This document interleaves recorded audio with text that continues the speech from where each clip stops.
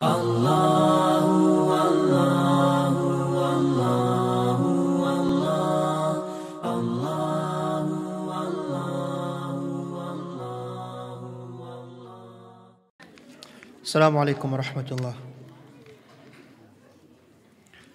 Bismillah ar-Rahman ar-Rahim. Alhamdulillahi Rabbil Alameen. Wa ashhadu an la ilaha illallah wahdahu la sharika lah wa anna Muhammadan abduhu wa rasuluh. Sallallahu alayhi wa ala alihi wa sahbihi ajma'in, amma ba'd. We have quite a few questions which came. I would kindly ask everyone to give us the required silence.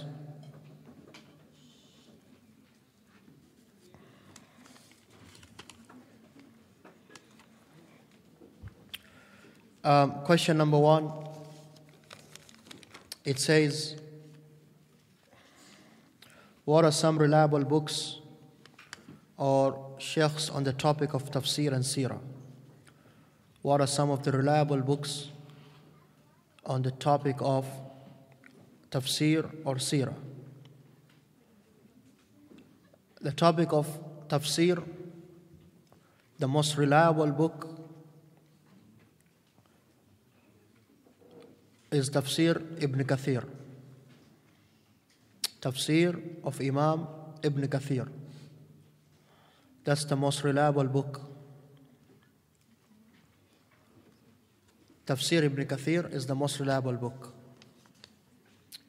And in English, we don't have the full version, but the author of raheequl makhtum, the Sealed Nectar, this same Shaykh, he summarized Tafsir Ibn Kathir, he summarized it.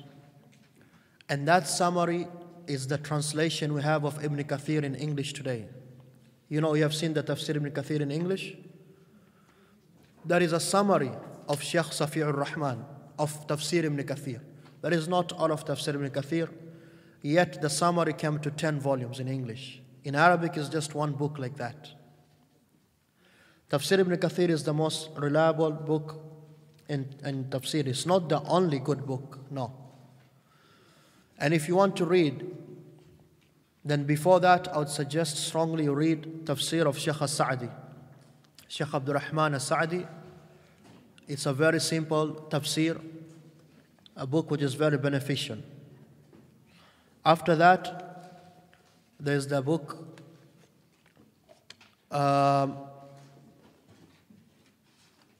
Tahrir al-Tanwir of Ibn Ashur. It's a very good book. And then after that, you can read Tafsir of Imam al-Tabari. These are some books in Tafsir which are reliable books. Obviously, these are all in Arabic. I'm not talking about English. Only Ibn Kathir is available in English and some parts of Tafsir al-Sa'di. In English, if you're to read Tafsir Ibn Kathir, it's more than enough. As for the seerah, I have mentioned some books, and also the question came, what is this book I'm reading from? That is this book.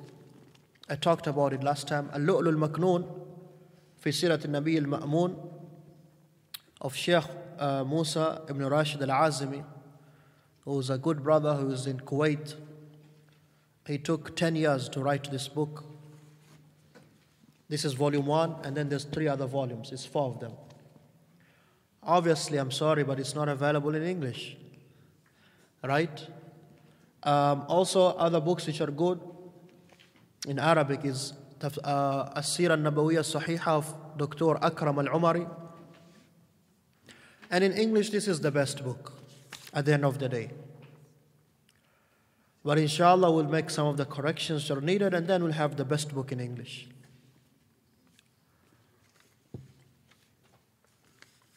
And if you want to understand the seerah, then you should read the book called Zadul Ma'ad of Ibn al-Qayyim. In English, it's available. It's called Provisions of the Hereafter. It's a very important book for you to understand the life of the Prophet sallallahu alaihi wasallam. Zadul Ma'ad fi Hadi Khair al-Ibad in Arabic. In English, it's called Provisions of the Hereafter. It's a very important book.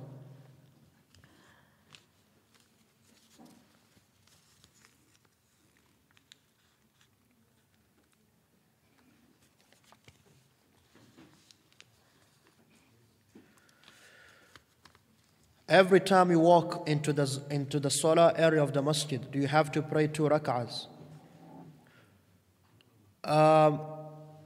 No, not every time. If you just went out quickly, you went to grab, you forgot your phone in your car, and then you came back, you don't have to pray Tahiyatul Masjid. You don't have to. What are the steps to take after one sins? After you sin, the Prophet ﷺ, he said, the one who commits a sin, and then he goes and makes wudu, and prays 2 rak'ahs, Allah will forgive him his sins.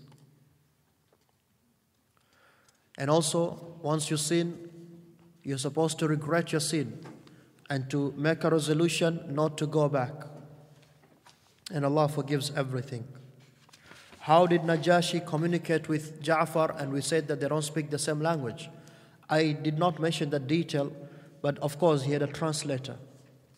He had a translator. It's the same way, how did Amr bin As and Abdullah bin Abi Rabi'a, the envoys of the Quraysh, how did they speak to them? They had translators.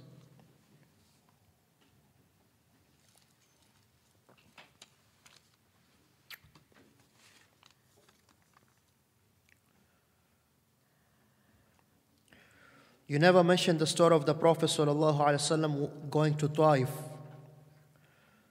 and that they stoned him. This is coming. Not yet. It's going to come though. It's going to happen.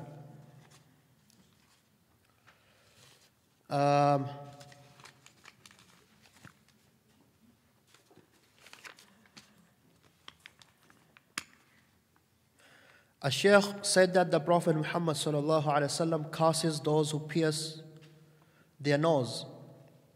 I've never had that before. Is there dalil supporting this? I never heard about it before also. The Prophet ﷺ never said anything like that those who pierce their nose, they're cursed. Obviously, if a man does that, he is cursed because now he's resembling women. Yeah, a man who resembles women is cursed, and a woman who resembles man is cursed. But there's nothing wrong with women piercing their nose to wear a ring or whatever it is that they wear in their nose. There's nothing wrong with that. In some cultures, that is just a culture. There's nothing wrong with that.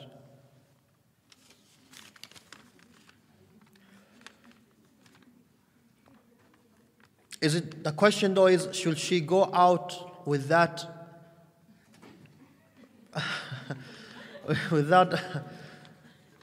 without piercing outside? The scholars, they differed actually. Some of them said, no, it's a beautification, she has to cover it. Some of them said, no, it's just another piercing on the nose, who cares?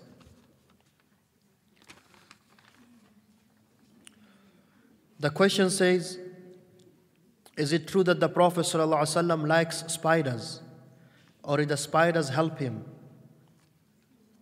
Question from a 10-year-old girl, mashallah. That is sweet. And she said, Masjid Rahman, with a high five and a star, hello. I'll put this in my pocket. The story of the spider is going to come soon. Whether it is correct or not, more than likely it never happened. More than likely it never happened. But Allahu A'lam, some of the scholars, they said it happened.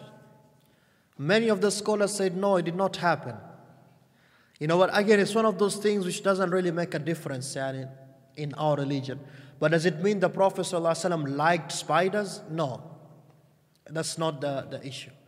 The issue is, did it happen that the spider actually covered the cave with his web? And to be honest, I myself cannot come to a conclusion. I don't know.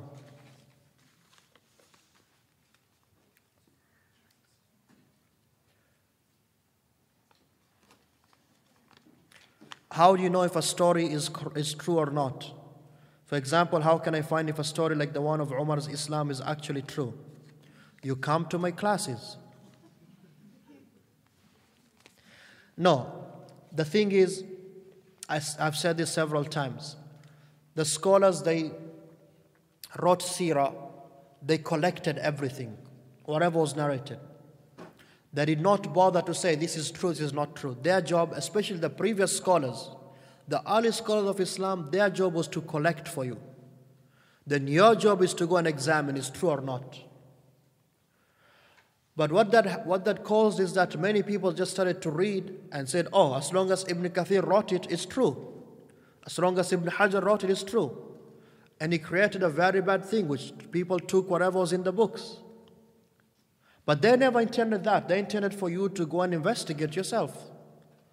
So alhamdulillah, what happened in the later years, from like 1950 until today, the scholars of Islam, they went about filtering, verifying, cleaning the books of Islam from what is not authentic. And that is how we know. I myself, I told you, I was taught the story of Umar. Umar went and hit his sister and then he became Muslim. It's not true. You learn. How do you know? You learn.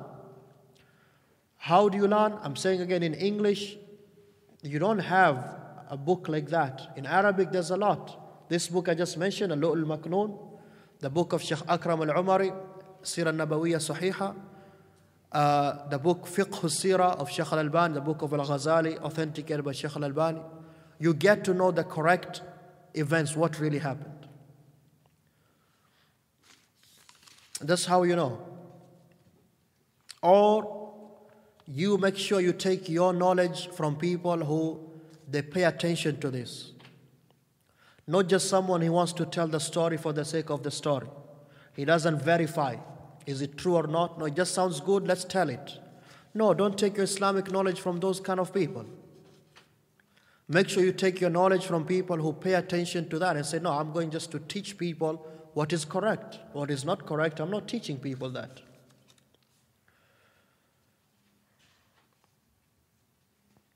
How do you treat a family member who married a convert, then went back to Christianity after marriage? The family member wants to stay with him.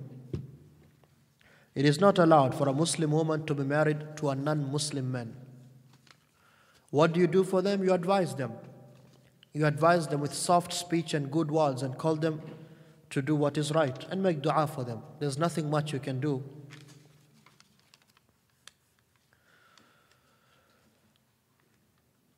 Does the discharge of a woman break the wudu? It is difficult to constantly make wudu in a public setting. It depends what kind of discharge it is. If it's the discharge which breaks the wudu, then yes, it breaks the wudu. Do you get possessed by jinns if you listen to music? 101%. It's not even a joke. 101%. Music is the adhan of the jinns. Music invites the jinns and the shayateen. It is so easy for you to be possessed once you start listening to music. Very easy. Those musicians themselves, they confess that they are working with the jinns and they are possessed. That's a fact. You can't deny it.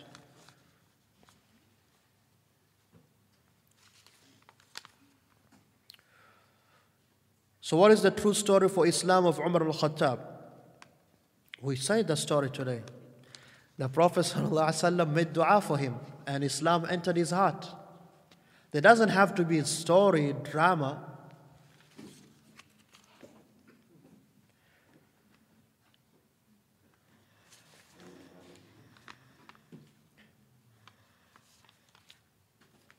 Uthman ibn Affan radiallahu anhu was tortured by his uncle while married to Ruqayya. If so, did she ever get tortured? I don't know. Allahu a'lam. I have hormonal issues and my doctor prescribed birth control. Is this lawful? If your doctor is trustworthy, he or she is a good doctor, then that's what you need. You follow your doctor, not me. Medical situations, you ask the expert. You don't ask someone who's not an expert. If the medicine is what you need, that's what you need.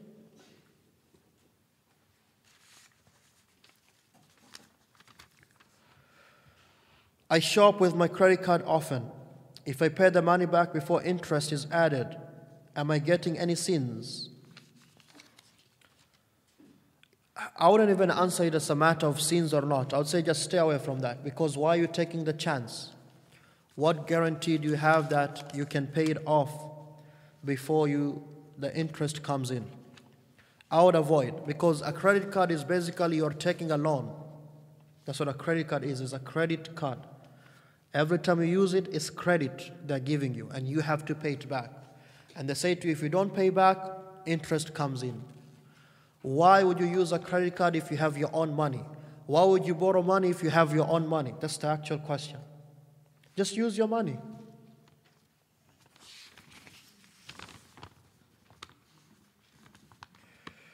We know that buying life insurance is haram.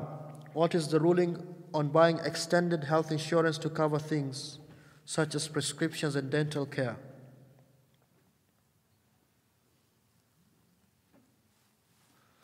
I don't know. Allahu A'lam.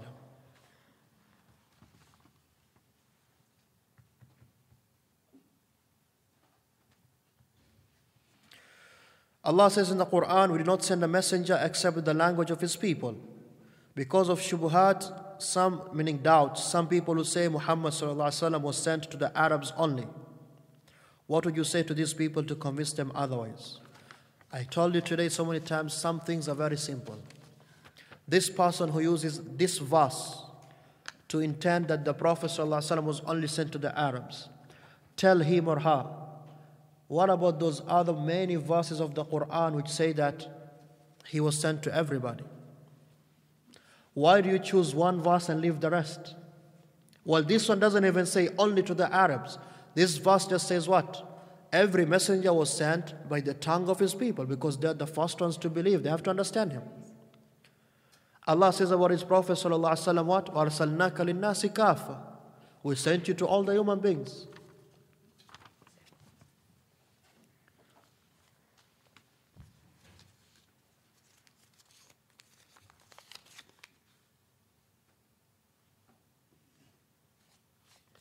Can jinns hear you when you talk about them? Or think? How do you get possessed?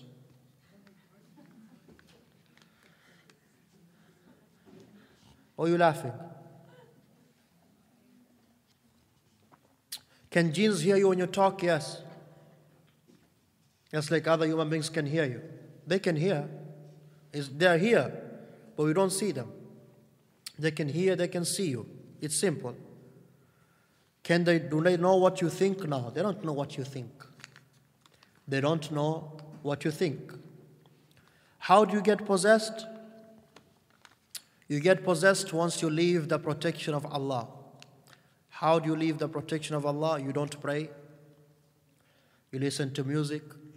You're always in haram, especially major sins. You're drinking alcohol, you're gambling, zina, fornication, girlfriend, boyfriend, whatever. The shaitan, you're easy prey. Prey, P-R-E-Y. Why? Because you're not guarded, you're not protected. You're not protected. You're easy for him. Easy.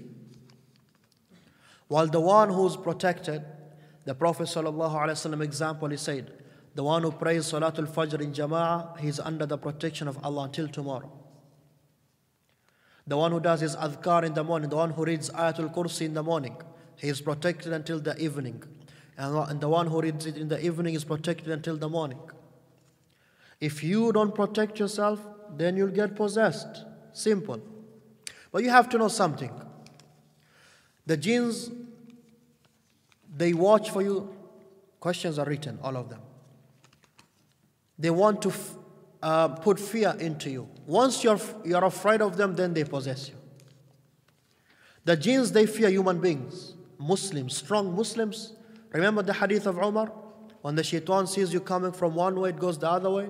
The scholars say that is not just for Umar. Anyone who can reach at that strong level of iman is the same thing. So that is your protection. If you don't have protection, you are inviting the jinns. And it can only happen if Allah wants it to happen. It's not like the jinns, they control things. No, they don't control anything.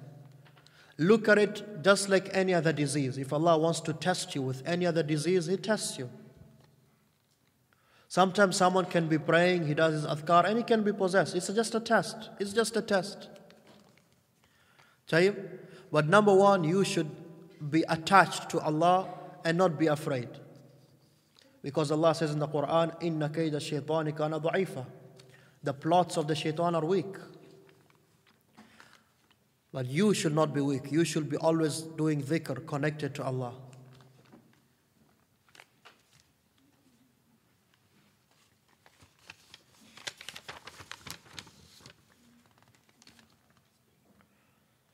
If your parents tell you to cut ties off with your siblings, and you don't do that, will Allah punish you? No. Allah will not punish you for obeying Him. Allah will punish you if you disobey Him. You only obey your parents in what is obedience to Allah. Just like the story of Sa'ad bin Abi Waqqas we read, his mother said what? I will not eat food, I will not drink until I die, unless you leave this religion of Muhammad sallallahu alaihi wasallam. And then people will put you to shame and say, Sa'ad, the one who killed his mother. Was he supposed to obey him? You only obey any human being in what is obedience to Allah. So when your mother, your father, they tell you to cut off your relatives, or to go drink alcohol, or to do anything which is haram, you don't obey them. You don't obey them. And you do it in a nice way so they understand. You don't start a war. Maybe they don't understand.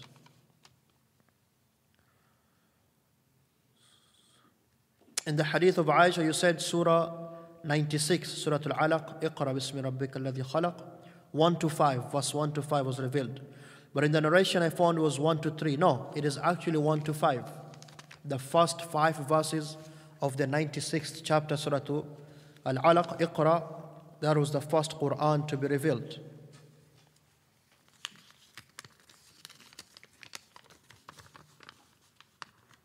How are you? I'm brilliant, fantastic. Tired. How do I go to Jannah Firdaus? Ya Allah. That's the most difficult question to answer. I can just simply say, be a good Muslim, but how do you go to Jannatul Firdaus? That's a very difficult question. They came and they asked the Prophet sallallahu alaihi wasallam, Ya Rasulullah, man najah, the hadith of Uqba, how do I save myself? He said 3 things. He said, Amsik alayka lisanak, control your tongue. It's the most difficult thing to do, by the way, especially for women. It's a fact. Control your tongue. No backbiting, no lying, no cheating, no slandering, no disobeying whoever you have to obey, no being ungrateful. It's the most difficult thing to do. Amsik alayka lisana, control your tongue. Number 2, wabki ala khati'atik, cry for the sins you committed. Meaning always repent and always ask Allah to forgive you. And number 3, walyas'aka baytak, let your house accommodate you. Meaning stay in your house, don't go just outside every day because there's so much fitna. Meaning do worship Allah in your house. That is how you save yourself. وَلْيَسَعَكَ بَيْتُكَ, meaning stay in your house, let your house accommodate you. Don't be every day you have to be outside with people. You need time just between you and Allah.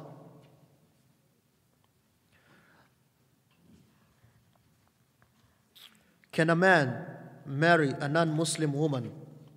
A Muslim man is allowed to marry a Christian or a Jewish woman who is chaste. Chaste meaning they are not evil women who have boyfriends and girlfriends. It is allowed for them to marry that. Those are the 2 conditions.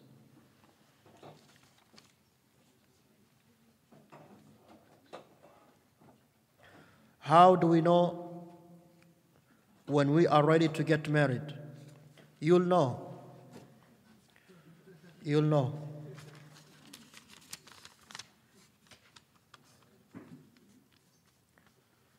That's funny. Only the single brothers are laughing. The ones who are married, they're like, yeah. What am I supposed to say? How do you know? Do you know you're ready to get married? You'll know. One day you'll know. You'll wake up and say, okay, it's time now. That's what happened to me. One day I woke up and said, okay, I need to get married now. Simple.